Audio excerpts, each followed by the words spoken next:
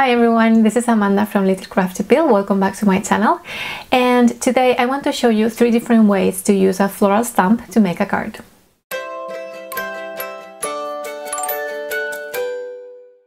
My first impulse when I have a floral stamp in my hands is to color the flowers, either with Copics, with pencils or with watercolors, but just color them. Now, if you don't want to color, or you don't like to color, or you don't have the time to color, there are other ways you can use floral stamps to make really nice cards. So I will be using the same floral stamp today to make 3 different cards that use 3 different techniques.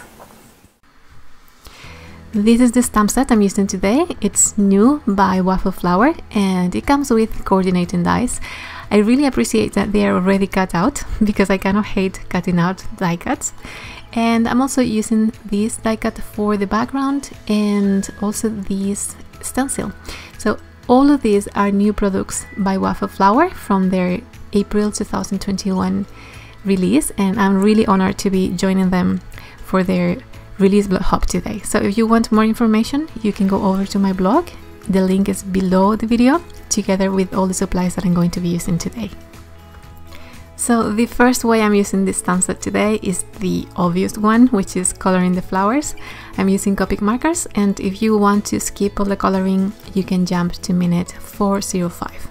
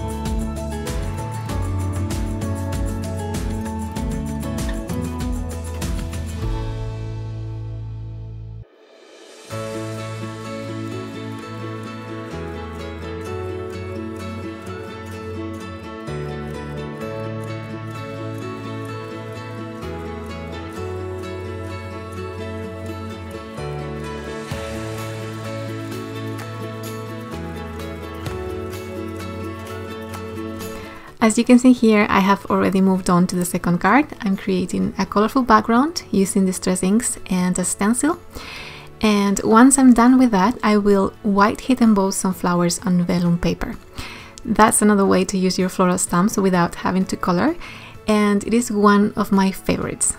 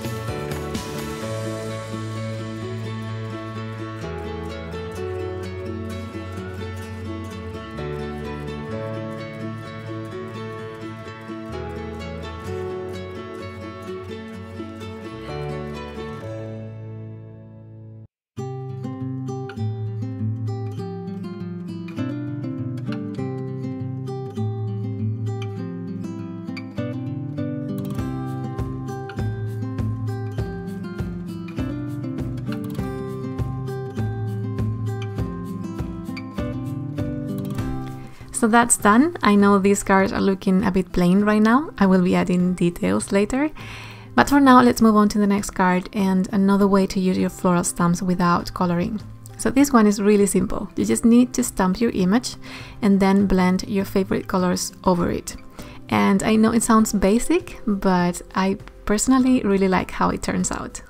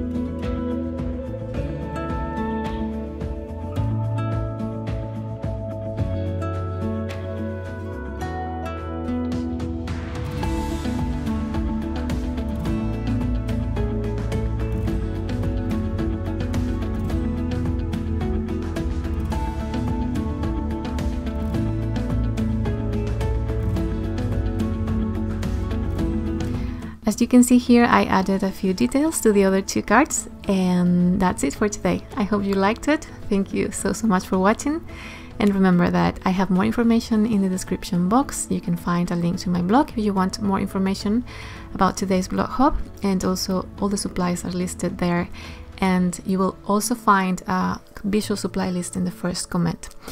So have a great day and see you again soon. Bye!